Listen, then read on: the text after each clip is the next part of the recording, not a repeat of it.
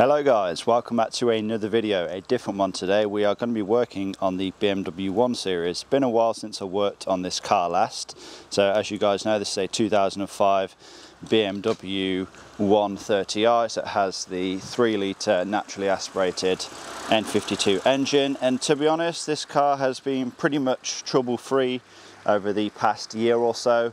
But today we're just going to be giving it a service. So we have quite a few items over here. So of course oil filter, cabin filter.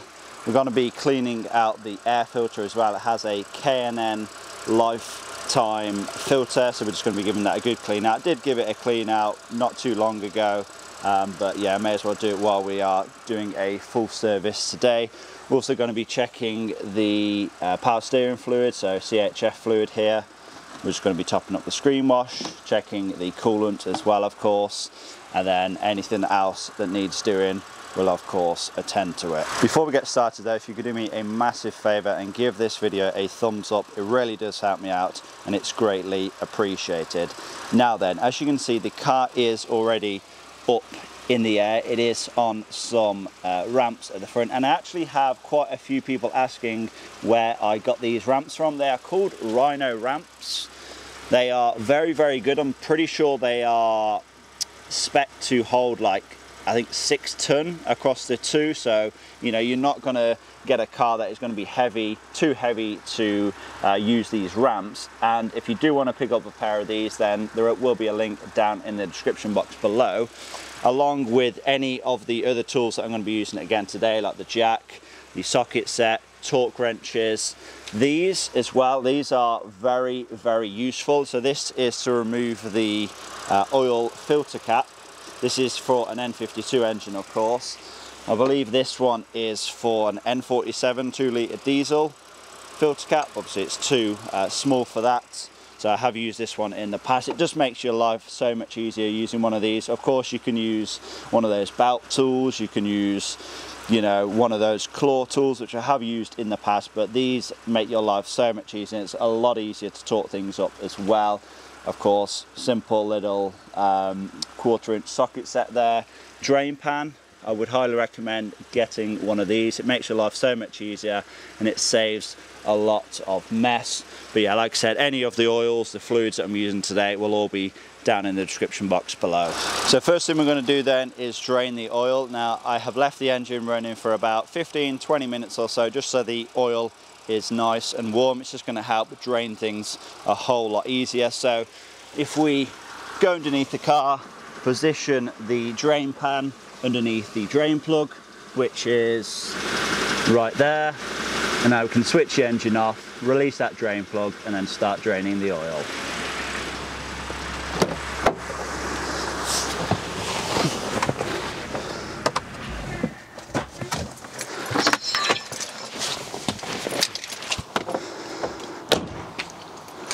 Take the keys out, so there's no possibility that this engine can be started until we have oil back in the thing. From memory, I want to say it's a 15, 16 or 17 mil socket. So I'll take all three.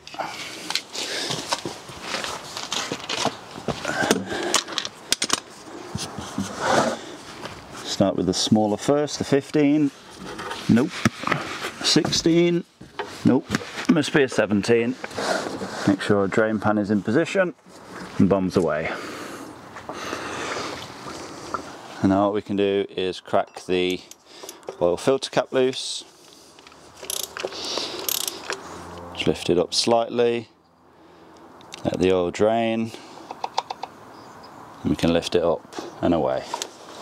Let the filter remove from the cap. As you can see, the filter cage has came off with the filter. Do not throw this away, remove this from the filter. You need to keep this, it's very, very vital to have this in place, as well as you'll lose oil pressure. There you go, put that back in the cap. But yeah, filter still looks to be in one piece. Very, very hot though. Can't see any major chunks in it, which is always a good thing. But I believe this was a man filter. I just like to wipe out any of the old oil inside of the oil filter housing as well.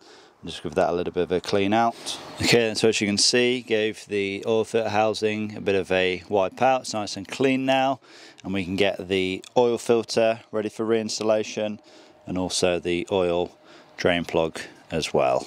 So when it comes to the oil filter housing cap itself, there is two O-rings that need to be replaced. This larger one here and then this tiny green one here at the bottom. Let's get them both removed with a pick tool. There's one. This one at the bottom can be a bit tricky. This came off nicely. But now what I'll do is I'll give this a quick clean out with some brake cleaner, and then we can reinstall the new filter. There we are then, all now perfectly clean. Take our new filter out. This just pushes into place. There you go, should hear it click. Then we should have 3 seals in here, so of course the larger O-ring, the small O-ring, and then a crush washer as well for the drain plug. So we'll install the small green O-ring first, but I'll just give it a quick drop of oil, just so it doesn't bind when it's sealing. And we'll slide this on. There we are. We'll do the same with the large O-ring as well. And we'll drop this into place. Make sure it is in the correct groove. It is the second groove there, not the top one. If you put it in that, you'll end up having an oil leak. Make sure it is in the correct one. Now before we reinstall the oil filter to the oil filter housing, I'm just going to put a little bit of oil in here. It's probably not needed. I mean, it only takes a second or two to build up oil pressure, but it's always good practice to do so anyway. That will do. And I'll drop this into place and screw it down. And it can be torqued down to 25 Newton meters. There we are. And we can get our oil drain plug. Of course, remove the old crush washer. Give the plug a bit of a clean.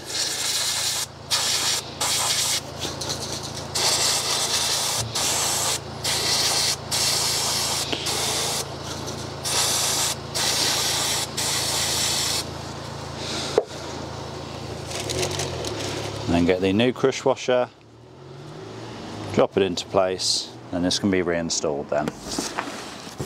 And again, this can be torqued down to 25 Newton meters.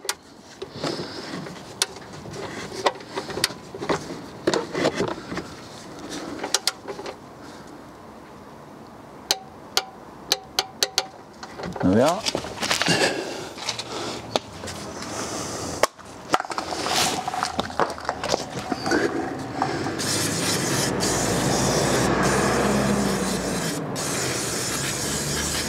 Now then, we will begin refilling. Now this N52 engine should hold around 6.5 litres. I have a jug here with 5 litres in, so I'm going to put the entire contents of that in. Then I'm going to go in the car and check the level sensor just to make sure it says that the engine is fine to start. If it's not, I'll probably add a little bit more, and then I will fire the engine up.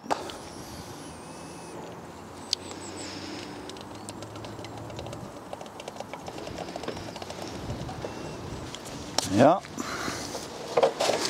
Okay, so pretty confident I have around 5.5, 6 litres in the system now. So we shouldn't be far off. Let's see what the level indicator is telling us. So ignition on. Okay, so it just says okay, and I guess you kind of just have to trust that. It's one of the downfalls of not having a physical dipstick. So yeah, let's go ahead and fire up the engine.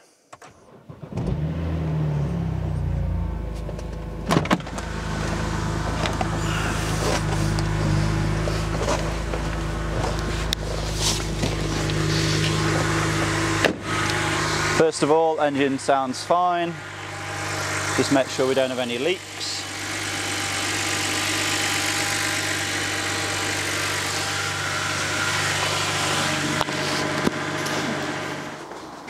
Pretty sure we're going to have to add another half a litre, another litre maybe, but obviously we'll do that at the end. Once the car is back on the ground, we'll get it up to temperature and do a proper reading then. But let's crack on with the rest of the service. So I said I am going to clean the air filter, so we just need to get the top of the airbox removed.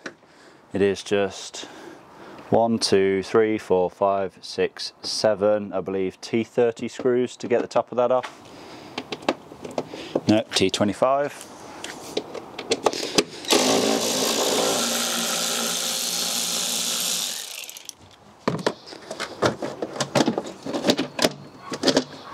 There we are. There is the K&N air filter itself. Doesn't look too bad, to be honest. No pile of leaves at the bottom, which is good. We'll slide it out. There we are. Okay, so a quick look at the air filter itself. A few small bits of debris in here, but nothing that can't be vacuumed out. Inside of it is perfectly clean, as you would expect. So yeah, I think we'll just get away with giving this a quick vacuum, to be honest. Okay, there we go then. Give it a good vacuum out. No dirt or debris in here whatsoever now. Looking good. I'm just going to give the airbox a bit of a wipe out, just to get any dust out of it. There's the airbox all now nice and clean. So we'll drop the K&N filter back in.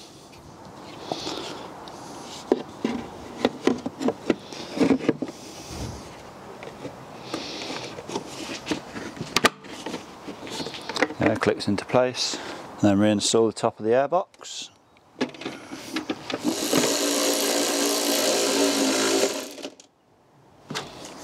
There we go then, that's the air filter done. And now we'll move on to the cabin filter, and this is probably the easiest filter to swap out in the entire car. There's no excuse for not swapping this out. There should be 1, 2, 3, 4, 5, 6 8mm screws. 8mm heads, not 8mm thread diameter, but I only actually have 3 holding this in. I guess they kind of got lost somewhere down the line, but we'll remove the remaining 3 anyway.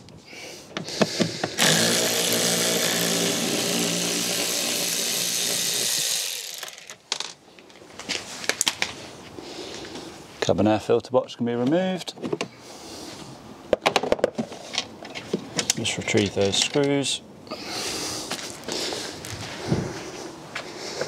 And let's have a look at what the filter's looking like. Yeah, pretty blocked up, to be honest.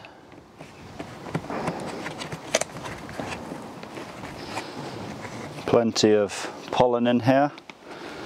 That's definitely doing its job. The fact that it's grey, it's supposed to be grey, that's how it comes brand new. It's a charcoal filter. But if obviously you have a white cabin filter and it's looking like this, and it's more than likely been in there for years. But yeah, this was, I think, swapped last year, I believe, 2021. Yeah, to pop it out, just pop these 2 tabs, or 3 tabs rather, and it pulls out. Yeah, this was a Bosch cabin air filter that I installed last time. Now we have a Marley cabin air filter. This is supposed to be the top of the line one. It is cabin filter with S5 broadband technology. Like, what the hell is that? But it's supposed to be not only a charcoal filter but antibacterial as well. I don't know, we'll just wait and see. We'll get it out of the box and take a look. Okay, so it's kind of, I guess, charcoal on one side and then blue on the other side. Interesting. It's pretty easy to determine which way it goes round. Obviously your clips have to line up with the clips on the filter box. We do have a couple of arrows as well that indicates airflow. So if you have to imagine, this will be down like this. The air is going to go through here into the box and then into the cabin just there. So yeah, just drop it into place.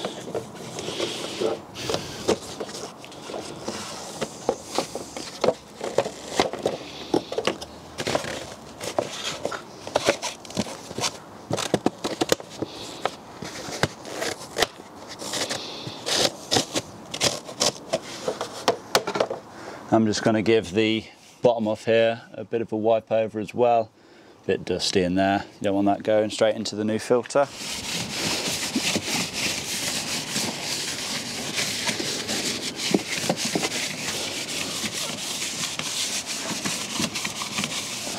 Let's drop the cabin air filter box in place then.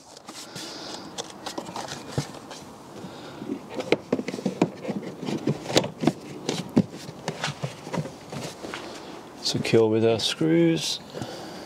I'm going to see if I have any spare screws that I can install in the missing holes. Let's see if these will do the trick.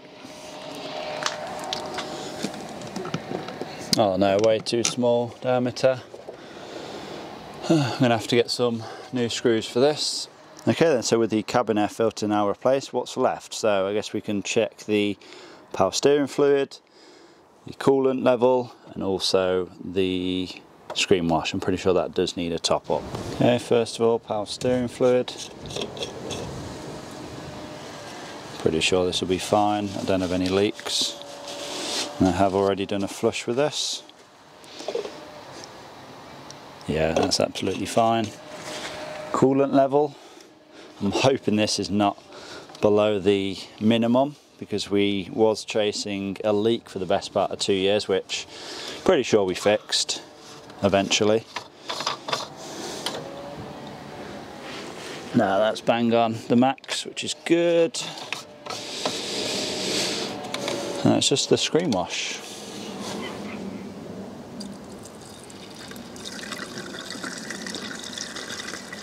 That'll do.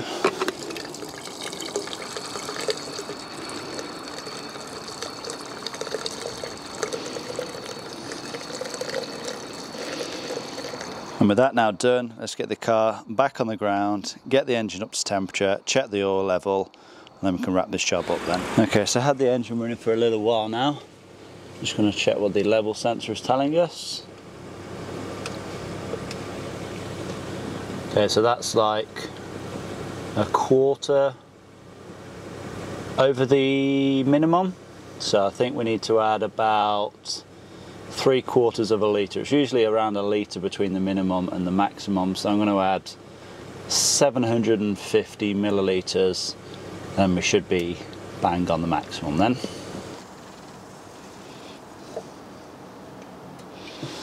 That should be bang on 3/4 of a litre gone in then. Okay, so with everything now done, I'm just going to reset the service indicator. So of course hold down the trip odometer button here until you get to the service menu, and then we'll just scroll through. So oil, we want to reset that. Reset, yes.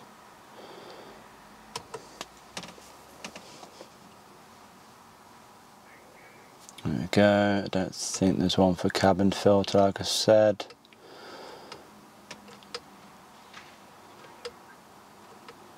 No. No, that is the cabin filter, isn't it? So we will reset this one as well.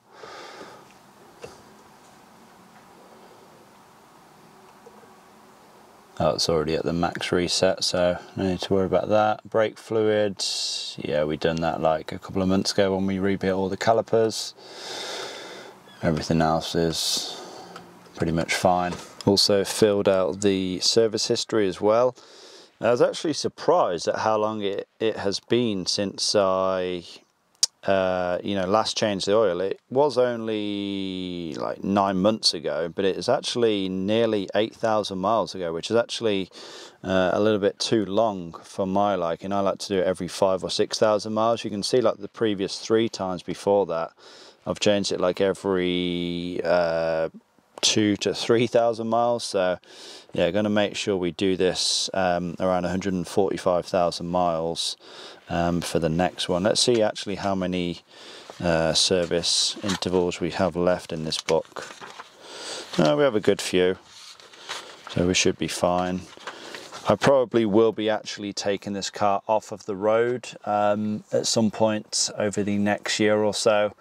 I want to do like a complete interior change. I want to have do like an iDrive retrofit, so the center console and everything's got to be changed, and maybe swapping out the seats as well. I'm not too sure yet, but a lot of plans coming for this car in the near future.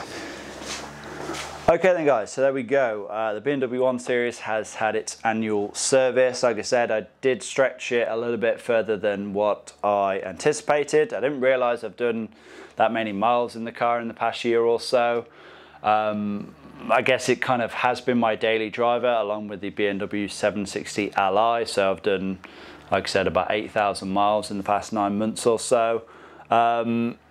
Like I said, I probably won't be doing a whole lot over the next year because I'm going to be taking the car off the road at some point to do everything that I've mentioned. Also plan on doing like a full underbody restoration as well. So yeah, we're going to be taking things back to the bare metal, making sure there's no rust, and yeah, just refurbishing everything underneath basically.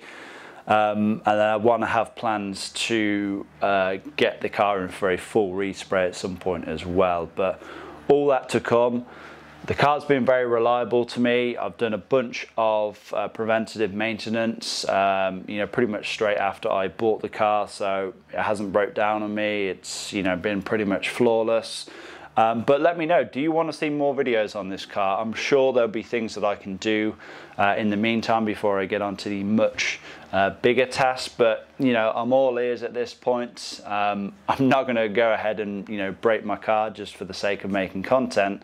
But if you guys want me to see, if you guys want to see me doing small modifications and doing little preventive maintenance jobs, then please do let me know. But yeah, I think that's about it, to be honest. So hopefully you guys have enjoyed this video. Please give it a like, leave a comment down below, subscribe if you have not already done so. I'll see you all in the next one. Peace.